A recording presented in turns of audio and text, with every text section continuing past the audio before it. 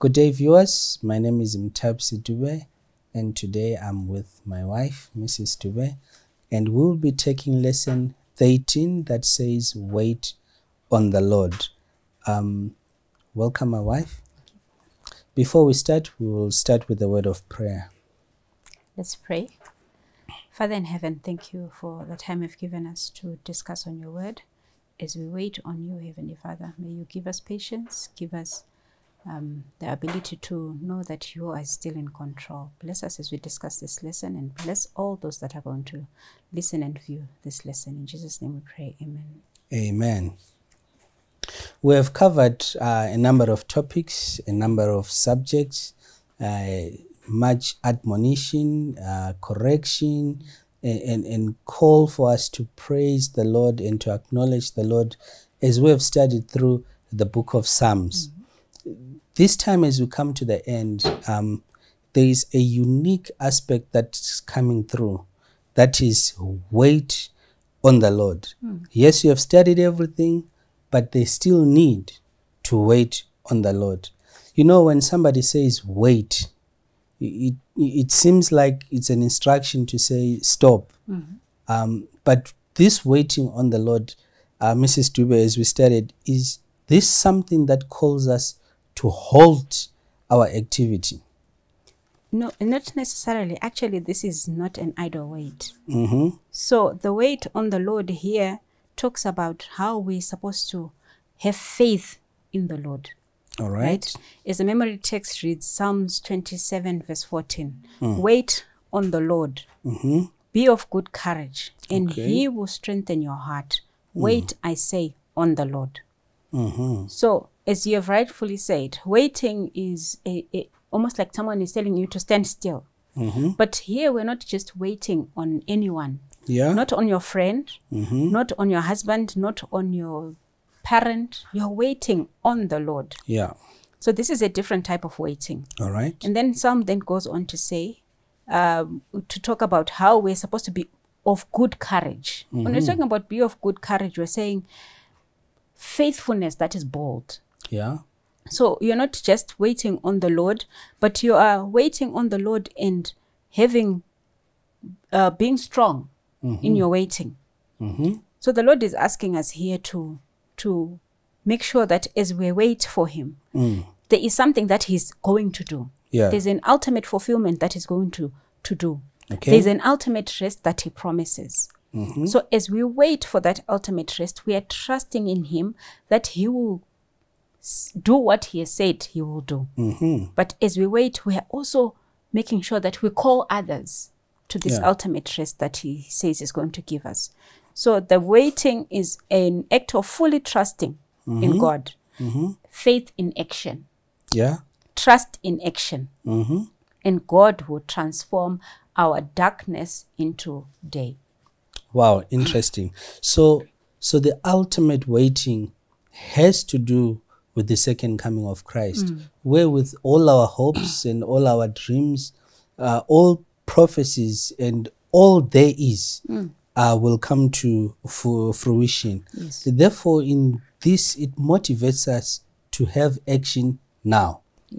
You had aptly said that it's not waiting in inactivity, but we are motivated by faith to work the works that are called the waiting.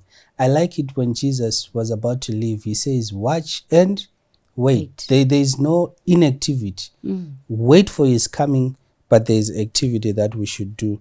And the moment we talk about faith, the opposite will be having a lack of faith.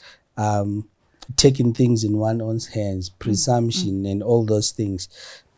I hope the lesson will expound this and really tell us what we should wait for and how we should wait.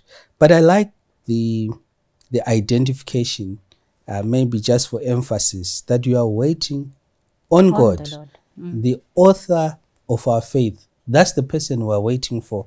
So all our action is not marked with a lack of courage or weakness. We are waiting on God, who's our source of strength. So we are going to go through the lesson and discuss maybe on the call of waiting. What are your thoughts on that one?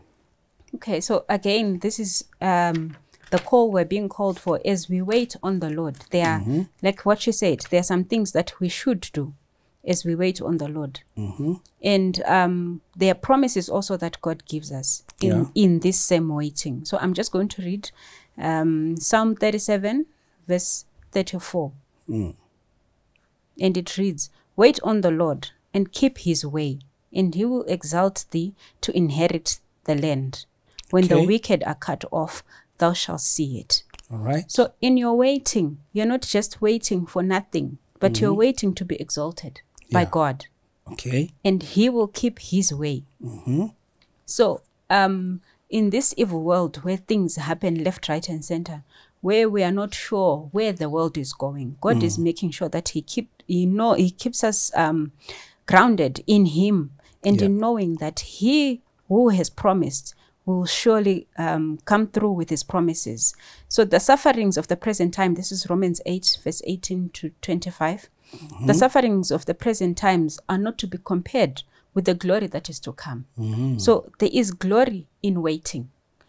God has made sure that even though it might be painful, I mean, who likes waiting? Yeah. It might be waiting in a queue, or waiting for a medical diagnosis, or waiting for someone to come through. No one likes waiting. But the promise comes through to say that if you wait, if you have perseverance, supreme commitment, you remove fear from before you, then God will come through for us. God wants us to be devoted children of his, knowing that he is faithful. He is faithful. It may seem like he takes so long, but in his time, he makes all things beautiful. Amen. So waiting on the Lord means just hanging on, you know. We have a deep longing. We should have a deep longing for God. Like, you know, I remember a song when we were growing up, in a dry and weary land where there is no water. My soul thirsts. We must have that thirst for God. So in our waiting, it's not like we're just standing still. We're supposed to get a closer relationship with God. We're supposed to want to know who God is. And our desires are supposed to be aligned with what God wants us to do. And as the whole world, as we all know, because of the suffering and everything that is going on because of sin, we are all waiting for the renewal of the world and the blessing of meeting God. For me, that is the greatest of them all.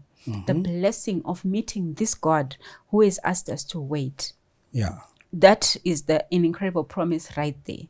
So as we suffer through, as we face all troubles, all trials, let us know that there is an ultimate promise that will be fulfilled. We will see God himself. Amen. So salvation then is the ultimate thing that we are waiting for. You know, if you look at people like Job, the patriots that we have in the Bible, they had to go through crucibles and through hardships. And in all that, life was not easy. I think it was so painful to know that you have been faithful to God. You have done everything you should do. And yet you lose your children, you lose your property, you lose everything that you have, even your own health. Is at a testing point. Yet they did not murmur. Yet they did not throw down the towel. There's this word that we're given in the lesson that talks about perseverance.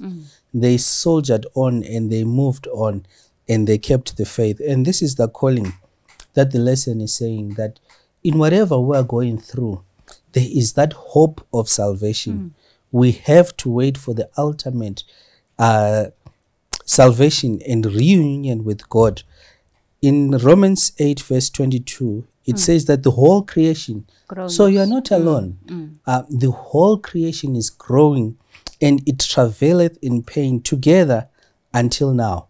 So things are not fine, things are not well. Everybody is, but we are waiting, verse 23, waiting for the adoption and the redemption of our body. This is the ultimate that we need to look forward to and we need to wait for. So whatever you are going through, my brother, as we end, or my sister, as we end the book of Psalms, we are called to waiting. Be patient and persevere and look forward for that blessed hope. Well, as we grow in this spiritual journey, it's as if like a child that is born, weaned, and matures to adulthood. What are your comments on Psalms 31 as it talks about weaned child? Yes, Psalms 131 talks about our relationship that we're supposed to have with God. Correct. I will read Psalm 131 verse 2. Surely I have calmed and quietened my soul, like a weaned child with his mother. Like a weaned child is my soul within me. You know, after having gone through the experience of winning a child, I can tell you that it's not an easy process. Okay. It's not easy on the parent. It's not easy on the child either. However, the process is necessary. It's very necessary because a child has to grow. Okay. Without winning the child and having them still on milk, the nutrients that they get are not enough from the milk at some point. So they need to be weaned. So for them to be weaned, you have to take away that which is comfortable to them. Correct. And in doing that, the child has to trust that you know what you're doing as a parent. This is the same thing that the psalmist is bringing here, that there is a time for us to be given milk as children. And there's a time when God says, no, this is enough. Now you have to take away the pride that is in you. Right. The ambitions that you may have that are not aligned to God have to be taken away. As I said, it may not be a very simple process. It may be painful, but it's necessary. Okay. Now God then introduces to us solid food. Right? He gives us bigger things that we now have to now start taking in so that we can be able to finish his work. We have to have childlike trust as God does this. Because if we do not trust him and we think that what he's taking away is what is good for us, we will not grow. Correct. So there is need for growth. There's need for you to have peace of a weaned child, knowing that God is still in control. God knows what he's doing, right? And the psalmist also says in verse 1 that, Lord, my heart is not haughty, nor my eyes lofty, nor do I concern myself with great things, nor with things too profound for me. So he first says that I humble myself, and I want to seek you, and things that are greater than me, I will live for you, for God. But still God then also introduces some things for us. As we are being weaned, some things are also then taught to us. Some things that may have seemed to be too big for us are then also given to us. So we must have peace in being weaned from the things that we think are good for us. Don't hold on to things that God is trying to remove you from you. Let him remove them because he knows what is best for you. Amen. So we cannot just appear before the throne still having the blemishes of our old men, the pride, the sinful pleasures, the lust, and etc. And I thank God because it is the duty of God, as it's the duty of the mother, to manage the weaning of the child. And God does not come and keep you as you are. As you open the door of your heart, he comes in, and some things that you used to do, he has to take them out and teach you and give you solid food, as it were, and bring you up to the stature. I like it when you say the nutrition. You see, if you look at a little child as they are being breastfed, you can tell that this person is enjoying. They are enjoying. But there's a time to wean that off and give them enough food, solid food, that will enable them to run at the course of life. So we have been called to wait on the Lord. And I would want then to say that as a child in the arms of the mother, let's let the Lord do what he has to do in our lives for us to run this race. Jesus says, unless you are like little children, you shall by no means see the kingdom of heaven. So when we are nourished, there's evangelism that we need to do. Yes. There's a work that we have been given and the Great Commission. Let's look at Psalms 126 as we talk about bringing in the sheaves. What are the thoughts that come to mind there? Okay, so Psalm 126 talks about the captives, right? They were in captivity in Zion. But here they were, even in captivity, they were singing, right? I'll read verse 2. Then our mouth was filled with laughter and our tongue with singing. And they said among the nations, the Lord has done great things for them. Yeah. So even in captivity, God was still working with his people.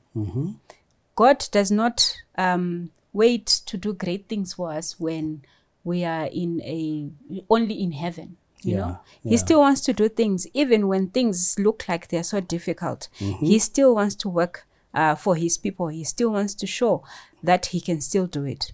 Yeah. So firstly, they were looking at how God delivered other people before. You know, it is interesting that usually when you look at your own case, it is good to also reflect on the past and say, God did this and this and this. For me. If not for you, for others.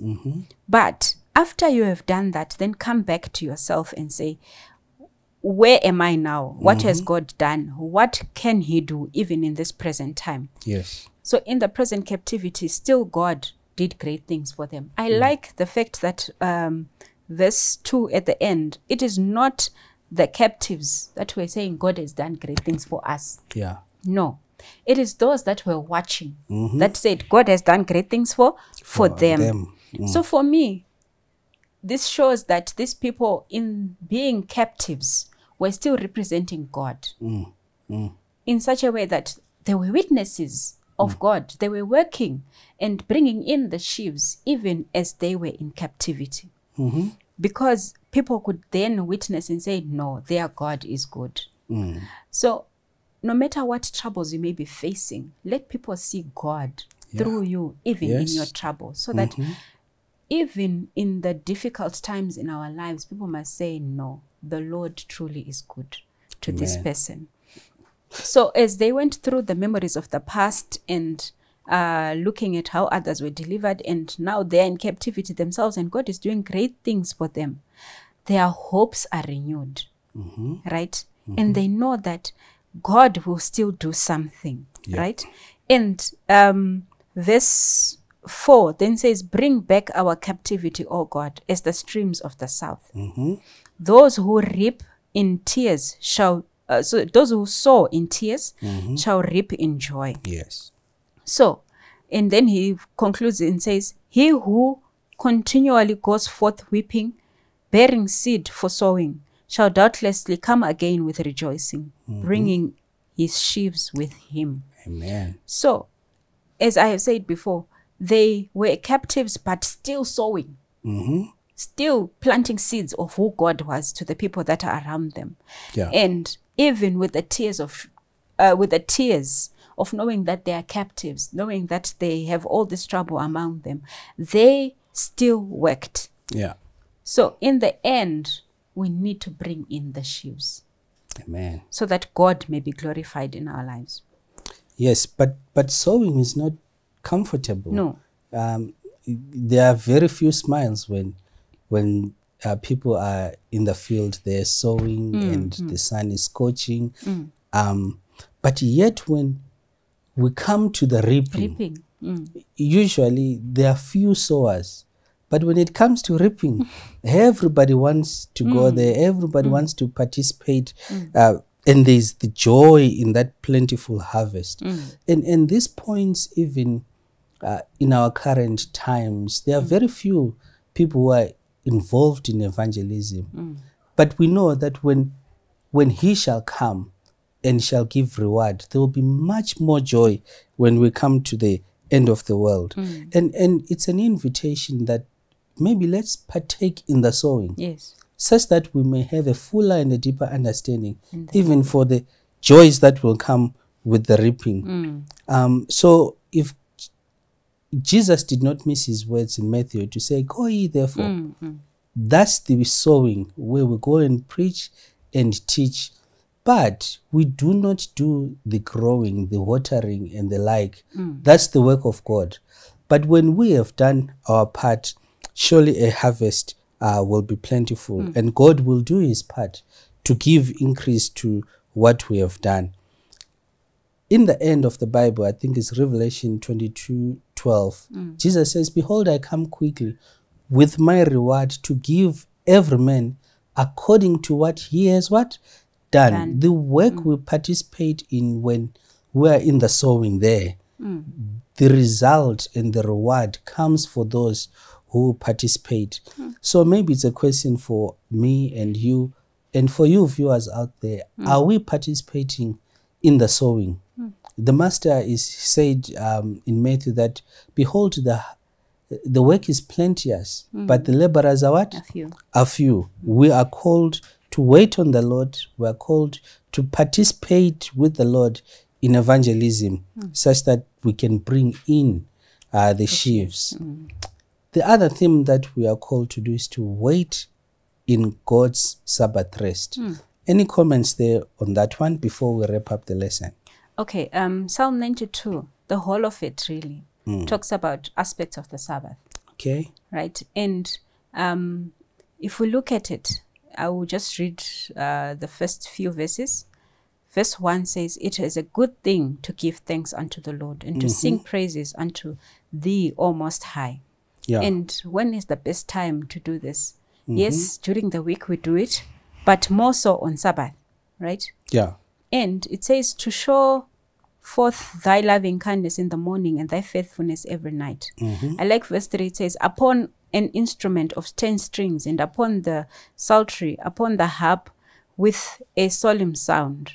So all this describes praises to God, which is what we're supposed to do on a Sabbath. And then verse 4 then says, for thou, Lord, hath made me glad through thy works. I will triumph in the works of thy hand. Yes. Just to top it off, it then describes how God created the world, right? As he is describing the works of the hands of God and how God's thoughts are deep. Yeah. This just describes for me exactly what the Sabbath is. Yeah. As you commemorate the Sabbath, we are in awe of what God has done. But not only that, the psalm then goes on to describe now how things will be at the final rest. This is like the Sabbath, is in the rest of the world, Yes. when Jesus comes back, right? And then it says, verse 12 to 14, the righteous shall flourish like the palm tree. He shall grow like a cedar in Lebanon. Those that are planted in the house of the Lord shall flourish in the courts of our God. They shall still bring forth fruit in old age and shall be fat and flourishing. Wow.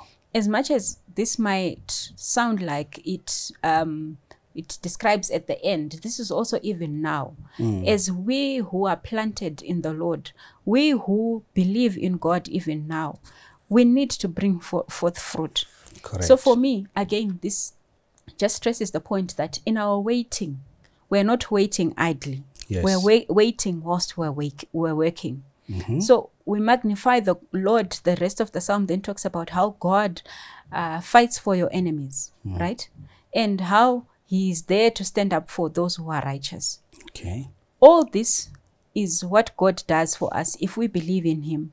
And if we also know that the Sabbath rest is meant for us to magnify God, as he is the Most High. He has a supreme position and advantage over our enemies. God does this, all that is listed in this verse, for us only if we know that he is our Lord and he wants us to glorify him in the day that he has made for us to glorify him. Amen. And Ezekiel 20 verse 20 will then say, then God gave them the Sabbaths as a what? As a sign between them.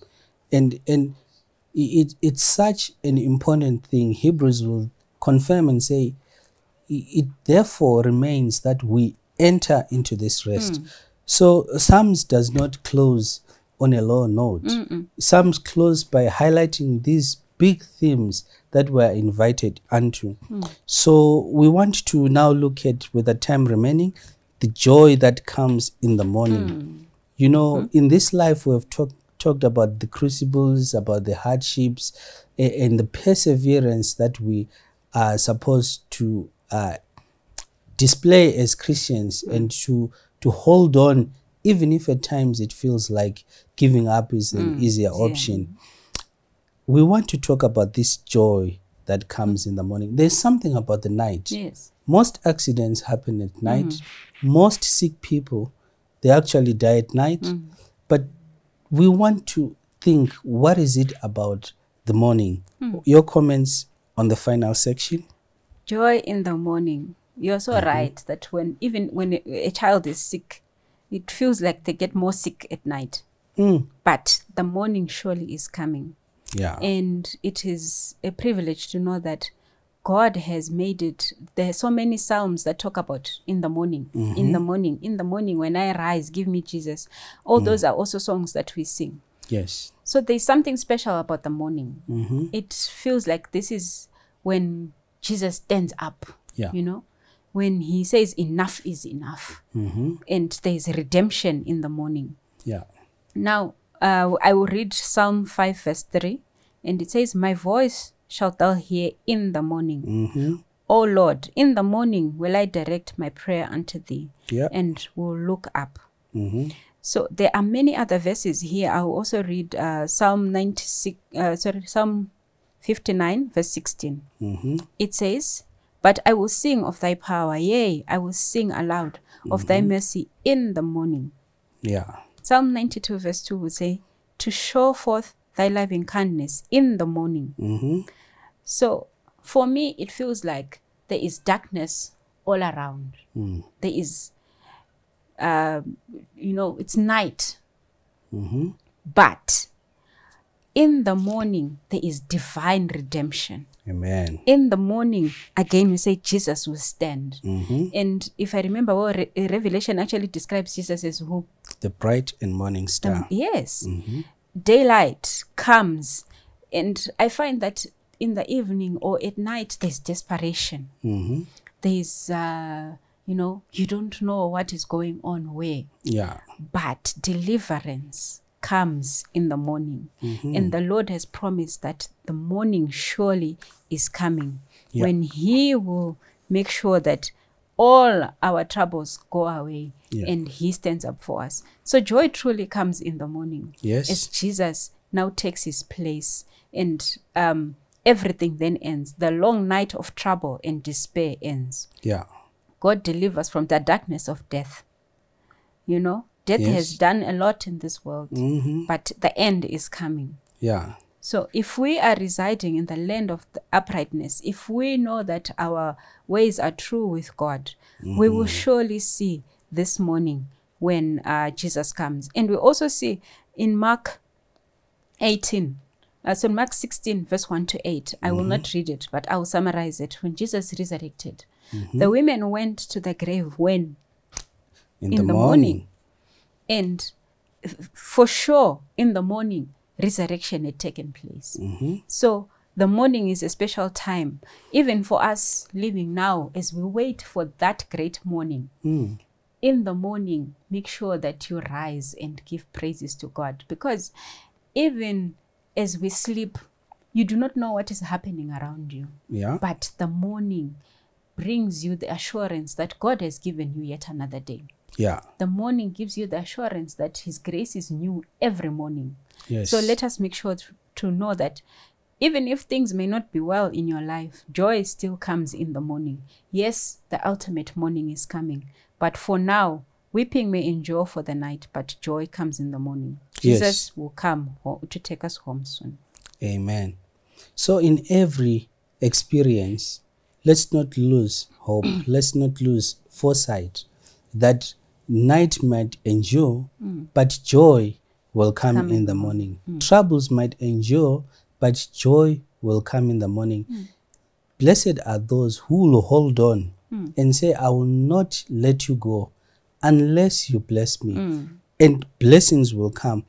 in fact, it's quite interesting that when they went there to the tomb, they thought they were just dressing the body. Yes, things have happened. We were going to dress the body, and the whole weekend was gloom and doom for them. Yet when they went there in the morning, little did they know that the angels will announce to them that he is risen. The Jesus that you seek is risen. He is no longer dead. And because he lives, because he rose, we also have assurance that even in our life crucibles, when we are down, God in heaven has got the power to rise us up. So whatever you are going through, wait on the Lord. Yes. Don't give up. You may be down today. Know that joy comes in the morning. Resurrection comes. You picked up a very interesting part about how we grieve for the dead and the like. And it seems like nothing can really compensate for the loss.